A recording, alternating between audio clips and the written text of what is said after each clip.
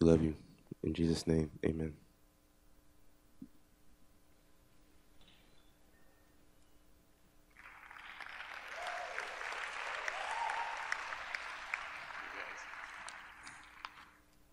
Welcome back. I hope everyone is well rested. In October 1517, Martin Luther posted 95 theses for public disputation, drawing widespread attention to facets of the Christian religion deeply in need of reform. Over the years that followed, he and other reformers explored the work of Christ, the reality of grace, and the rule of God's word with a penetrating insight unrivaled in church history. This year, we celebrate the way in which God moved half a millennium ago through leaders such as Martin Luther, John Calvin, and other reformers to bring a greater alertness to the wonders of Christ, the greatness of grace, and the authority of the Holy Scripture. The Covenant College anniversary of the Reformation lecture series will feature 6 speakers with singular insight into the Reformation to encourage us to deeper thought and appreciation of our Protestant tradition. It's my privilege to introduce our first speaker in this series, Dr. Michael Allen.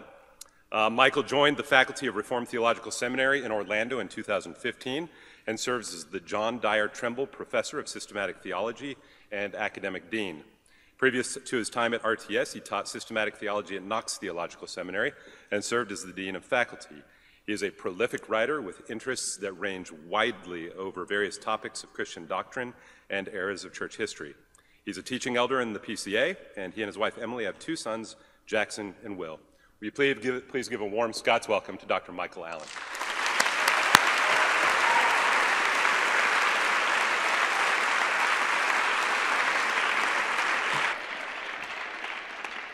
Covenant, it is so good to be here, and to be here just after fall break. You're rested and you're happy. And as someone who teaches and speaks in a lot of places, I know we can't take that for granted.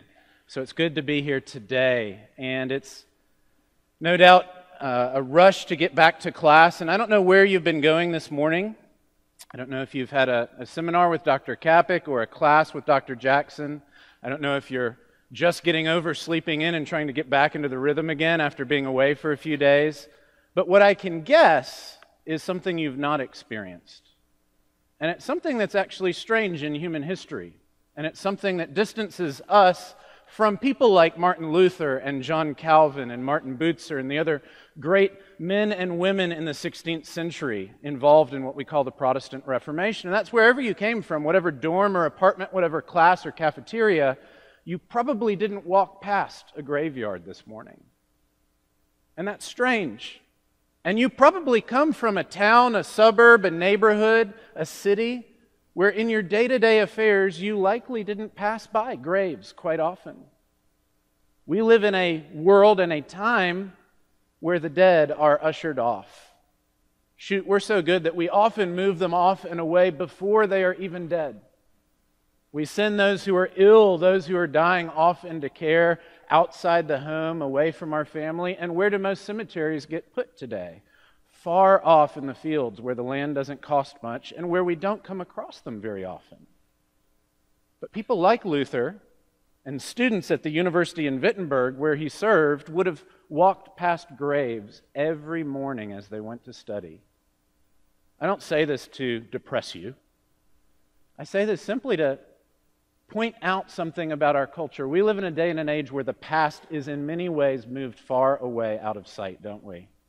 Where perpetual reinvention is the order of the day. And if we're not careful as Christian women and men, we can ingest that. And we can assume that. And that's why I'm so glad that you, along with brothers and sisters around the globe, are taking time this year to celebrate the Reformation by giving attention to what the Holy Spirit did in that time and place, where people's imaginations and affections and their convictions and their practices were shaped by a renewed encounter with God's Word. And so it's my hope that this morning, in just the brief time we've got, as we explore one facet of that, hopefully you and I can stand on their shoulders and see a bit further. Hopefully you and I, like the Christians who early on heard that letter to the Hebrews and were told of the great cloud of witnesses, that you and I too will be able to run the race set before us by learning of those who've gone ahead, by seeing the outcome of their way of life, by knowing that they've taught us the Word of God, and by imitating their faith in a fresh way here and wherever our Lord would take each of you around the globe in His kingdom. But that's a strange thing for us today, and that's a difficult task. I'm reminded of the Avett Brothers' song, "Tear Down the House," repeatedly lamenting the idea that we live in a world that tears down the house that we lived in, and that the result of that is that we don't know the name of people around us and we don't even know ourselves. And so it's well worth our time if we want to know ourselves, and as you're trying to imagine what God would have for you in life, if you want to know the names of those around you and you want to better know what's going on in the breadth of God's kingdom, that we would look at our house, that we would look at the Lord's house, the way in which He's worked in many places and through all centuries.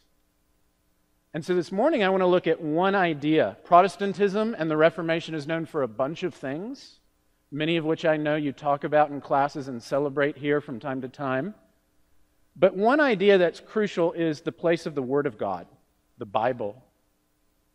We sing the Bible, we pray the Bible, we preach the Bible, we read the Bible. We're so into this, we put the Bible on t-shirts and on placards. People can tweet the Bible. The Bible gets used here, there, and everywhere.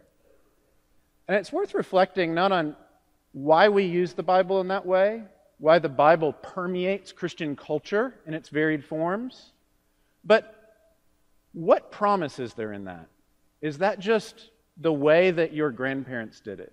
Is that just the way that the giants of the faith in years past did it? Is that the equivalent of analog wisdom for a digital world? Or is there something unique and lasting that hopefully can give you deep and profound comfort and hope that God's Word holds promise and power and life and blessing for you wherever you find yourself? And so to explore that, I don't want to turn to Luther, though I trust you'll hear of Luther in other lectures. I want to turn to one of the forgotten texts of the Reformation. No one shows this thing love. It's the youngest child, easily forgotten in the mix. It's a small text from one of the very first Reformed confessions of faith. The year 1528, the town of Bern, they issued 10 theses. They weren't quite as pompous as Luther, of course, cooking up 95 whole theses. They had a mere 10. And I just want to reflect on the first of those 10 theses of Bern. It goes like this: the Holy Christian Church, whose head is Christ, is born of the Word of God, abides in the same, and does not listen to the voice of a stranger. It's my single favorite line from all of the 16th century. The Holy Christian Church, whose only head is Jesus Christ, is born of the Word of God, abides in the same, and does not listen to the voice of a stranger. And I think there's three truths that it's trying to alert you and me to. Three truths about the Christian life, about Christian mission, about being faithful witnesses in a world that makes that difficult then and now, that I hope you catch. And the first is this: the Holy Christian Church has but one head. The only head is Jesus Christ. Head, of course, is a political term speaking to a leader. In church settings, we use different words: pastor, elder, priest, minister, bishop, superintendent. The terms have ranged across the traditions and through the centuries, but we know the idea of spiritual leadership. And it's crucial to catch that when Protestants, and particularly when Reformed Christians, speak of the Christian church and her life, the very first thing we always say, the very first line of every book of church order, is that the head of the church is Jesus Christ. And it's very easy to misperceive that. It's very easy to take that to mean Jesus is the head of the church in the same way that a lot of people have their names on buildings around this and other campuses. Jesus is the head of the church. He was the entrepreneur who got things going. He was the benefactor who donated his own self. He was the remarkable figure long, long ago in a land far, far away who played a key role, and so we remember what he did as the prophet, the priest, and the king. But it's crucial to catch that while we do celebrate what he did in the first century, the church stands on the promise that he is acting now. You can look at one text that Luther was so taken with in his early years. Just before the posting of the 95 Theses, he'd been studying and lecturing on Hebrews. And he saw in Hebrews this remarkable witness as we read from chapter 5 through chapter 10 that Christ dies once for all. So there's no more sacrifice that needs to be made. And Luther starts to see this is going to have effects on ways in which we think of our repentance as having some sort of sacrificial effect, continuing the atoning work of Christ in some way. And he celebrated Hebrews 1, verses 1 through 4, where it says, Christ, having made propitiation for sins, sat down, what a priest could never do, because he'd done that work. But what he saw, and what we have to not miss as people who celebrate the atoning work of Christ and the finished nature of our justification, is that Hebrews also goes on to say that Jesus isn't done. It's not simply that Jesus was active in the first century and there's that great glorious past tense of the gospel, nor is it simply that there's a future that we can look to with confidence and assurance, not fear, because he will return and he will treat us as his own, and there's a future tense of the gospel. But Hebrews 13:20 says that he's the great shepherd of the sheep. Though there are many leaders, though there's a great cloud of witnesses, Jesus now is at the right hand of the Father to intercede for you when you feel too weak to call out to God, to pray for me when I feel overwhelmed with indecision and worry. That Jesus is my great pastor. I have other pastors, I have other leaders. He sends them to me, but he stands above and he ministers on my behalf. And I fear that too often in our celebration of the atoning work of Christ and the past tense of the gospel, we fail to keep reading, and we fail to see that there is grace for us in the present tense of the gospel, in the fact that Jesus is now head of the church. He is ruling and reigning, he is interceding, and he is pastoring each and every one of you. He promised he wouldn't lose his sheep. But there's a second thing that this statement goes on to say, that the Holy Christian Church, whose only head is Jesus Christ, is born of the Word of God and abides in the same. We get the idea in this room, in this kind of place, at Covenant, in the Protestant and Reformed tradition, we get the idea that new birth is of God. Babies don't do much other than scream and whine. They come out messy and rather cranky. It is a gift that they receive life, and so it is for us spiritually. We get that. But do we catch that the same gift that God provides in spiritual birth, in bringing you from death to life in Christ, is matched by God's paternal care, God's fatherly care in sustaining and growing you? That God is going to gift you in just as miraculous ways to make it through life as gifting you with life itself. When I was in high school, I played basketball. In my senior year, I decided to run track. And so I took to track, and my favorite event was the 4x400 relay, the last event of any track meet. And it's pretty simple. 4 people are going to run. You're going to pass the baton after each person has run 1 lap around the track. And I loved it. It was the last event. Oftentimes the result of the meet was hanging on the result of that race, and I really thrived on that kind of pressure. And I liked the fact, frankly, that it wasn't the longest event I had to run. I'll confess there's a lazy bone somewhere in there in my body. But I also hated it. I hated it for just this reason. As somebody who'd grown up playing soccer and then a whole lot of basketball, though it's a relay, it is not a team sport or event. I would stand there on the track and I ran the third leg, and either the person before me would have a lead, and when they pass me the baton and I take off, it's my job not to screw it up for the next 50 some odd seconds, or worse, we're behind and it's my job to make up for the fact that somebody has been outdone. In either event, I am running around and everyone is watching me and there is no one there to help. It is not a team endeavor in that regard. And that's why each and every time, as I anticipated it, I would always also throw up. I I would grow nervous before the event, and I would throw up invariably 15 minutes before the race, and then I would go and I would race, and I'd be delighted afterward. And that was frustrating. That was anxiety-inducing. That sense that there is no one to help you. And my hunch is, we all feel that spiritually, don't we? I mean, you feel that at times. Jesus took the first leg with the baton, and I mean, it was beautiful. He was rounding the corners. He was taking the flack when people started to gain on him. He was so consistent even to the end. He didn't really renege. He kept pushing through, and he finished so well. And he passed off the baton. And the apostles have fits and starts, and it wasn't all pretty necessarily. But they ran remarkably, and by the end, they're going at greater strength than in their youth and their early days as disciples. And maybe there's another leg. Maybe mom and dad, maybe some pastor or youth leader, someone who played a key role in your life. They seem to be further ahead, and they seem to have witnessed and discipled and demonstrated something about the faith that seems pretty impressive, frankly. And now here you are.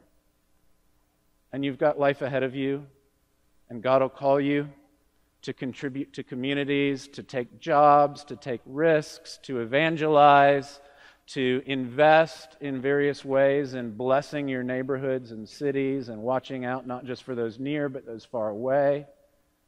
And it can feel, frankly, pretty lonely and overwhelming and isolating. And it seems to me that it's just that causes us to clam up, isn't it? To cease to take risks, to cease to be bold, to dream big, to think about not just what would be the easy way forward or the logical next step, but what would God really be calling me to? What opportunity really presents itself? And the Reformation was a time of bold radicalism, of great missions, of remarkable evangelism, of investment in culture, in neighborhoods and families and cities, and radical economic provision for many immigrants displaced by a whole slew of political problems around the European continent. And they were able to do that because they had a very vivid sense that Jesus was not disengaged. It's not simply that he'd passed the baton and now it's on them to make it, to not screw it up, but that Jesus has power for them today. That's why Luther turned to one text in particular, time and again, to Romans 1:16 and 17. And you probably famously know it for its conclusion. The just shall live by faith, that Luther so heralded, that we are justified by faith alone, not by works of the law. But Luther also treasured that first part of it, that he was not ashamed of the gospel of Jesus Christ because it's the power of God for salvation. Luther knew that just as much as God has grace to bring you into the family and to give you new birth as a Christian woman or man, so Jesus has power through his word, through the gospel, to sustain you and to grow you and to send you and to use you to bless others. And that's why he was such a seemingly reckless man, willing to, at great risk, follow Christ's call. There's a catch, though. Third element. The only head of the church is Jesus. He's not absent, he's active. He stands at our side. He goes before us. He watches over us. He has grace for today just as for your conversion day. And I hope you know that. And he uses his word that we could abide in it, that we could find strength, wisdom, encouragement, and comfort in every season. But you got to know something about God's word and about the promise of Christ's grace. That when Christ saves a man or woman, he does not leave you as you are.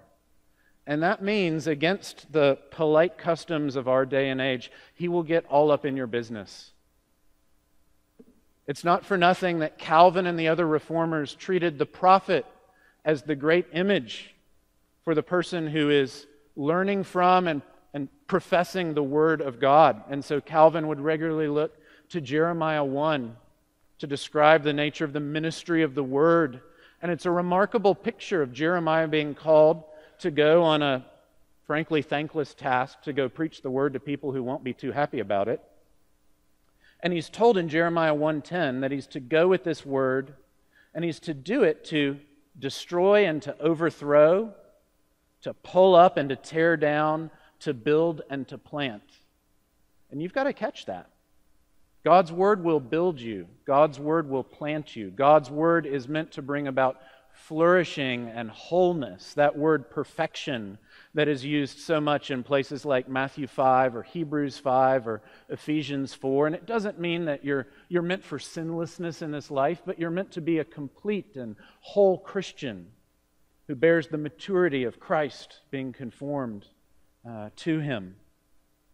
But the catch is, the way to maturity is the way of being confronted. And before Jeremiah gets to build and to plant, before he gets to reconstruct, there's that difficult work of deconstruction. There are 6 infinitives there in Jeremiah 1:10 of the goal of God's Word, and only Numbers 5 and 6 describe positive rebuilding. Numbers 1 through 4 are all about the difficult work of getting down to the basics of the problem and rooting it out. Just like someone suffering from a terrible cancer isn't really going to be helped until chemotherapy has taken them all the way down, that the root issue can be dealt with, that a transplant can actually be performed. Until you actually take down those defenses, you can't really get at the issue. You can get at the symptoms, you can get at the appearances, you can get at some of the feelings, but you can't really get at what's killing you until you deconstruct. And we can easily say, well, that's what happened to me before I was converted. God's Word told me that I was a sinner and I was on my way to hell.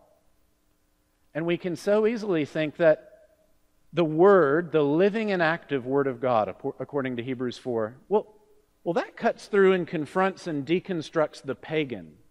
That helps me know that Hollywood's after me, that DC, that Fifth Avenue, that they have evil designs, that they want to win my heart and affections to the fears of this world or the lures of the devil. And no doubt that's all true. But we can too easily assume that we too don't need Hollywood or Madison Avenue or Washington, D.C. to in some way lure our affections away from Christ. And so another key text that Luther and especially Calvin treasured was found there at the beginning of Romans 12, where God calls for us to offer our bodies as living sacrifices, our true spiritual worship. And it goes on to say that to do that, we have to not be conformed to the patterns of this world. We have to throw a spiritual stiff arm to the ways that this world is trying, and people who are brilliant and have a lot of resources want to make you want things that you needn't want. They want to make you fear people that you needn't fear. And so you don't get conformed to that. But it goes on and it says, but be transformed by the renewing of your mind, that you might be able to discern what the will of God is, what's true and good and perfect. We often think the problem's out there, and we fail to remember with the reformers that I don't need the problem out there. The problem in here is plenty much enough. And that the status quo is not acceptable. That Jesus' forgiveness of me is not Jesus being done with me. But that the Word of God will get up in my business. It will challenge me. It will demonstrate places where my vision of neighbor is too small. Where my sense of love's demand is far too comfortable. Where my vision of God's glory is far too weak. It will explode those things. It will cut and it will hurt. And what better place to get used to that practice than when you're studying the liberal arts at a place like Covenant College? I remember the words of the Baptist philosopher Cornel West, who will say that when you study the liberal arts, you come to learn how to die.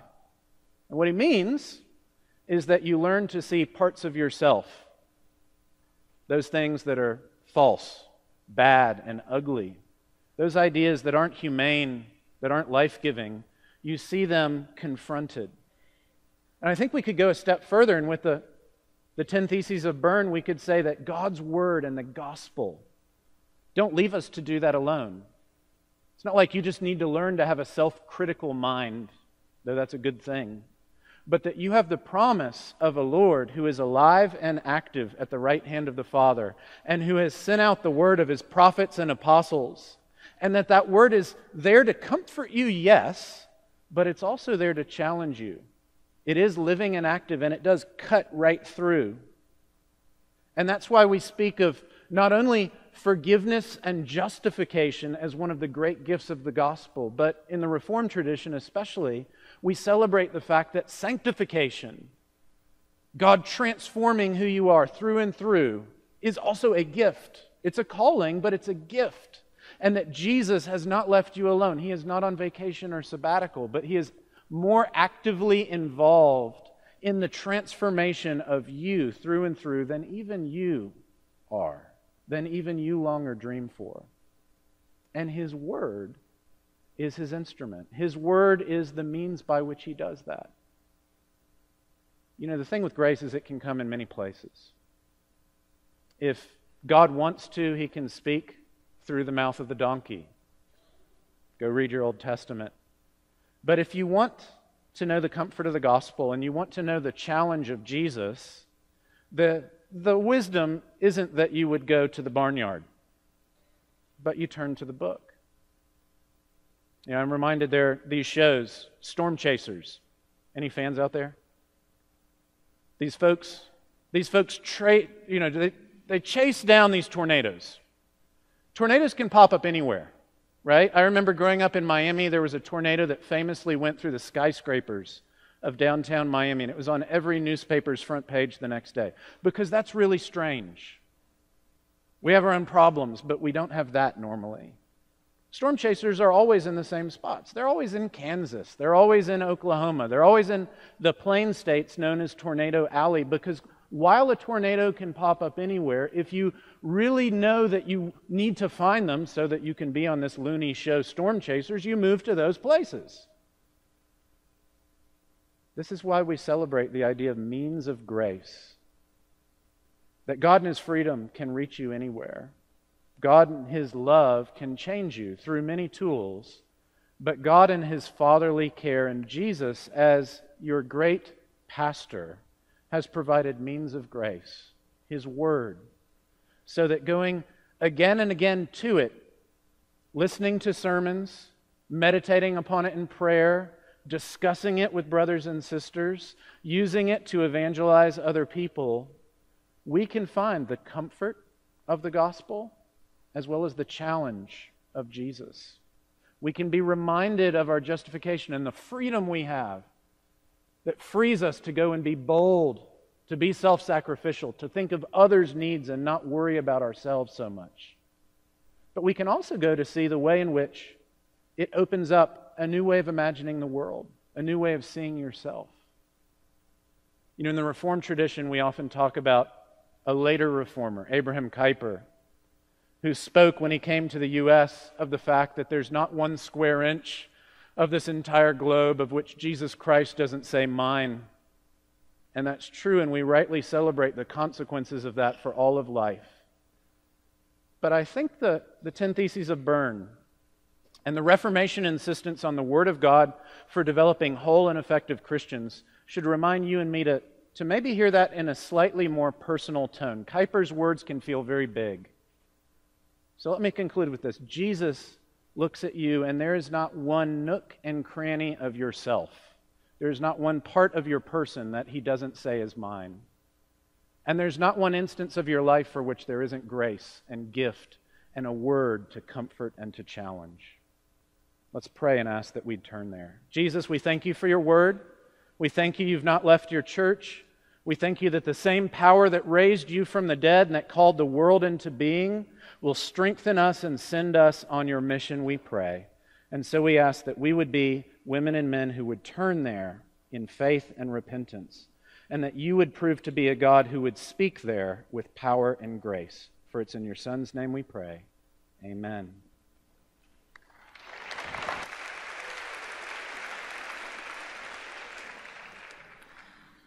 Praise God from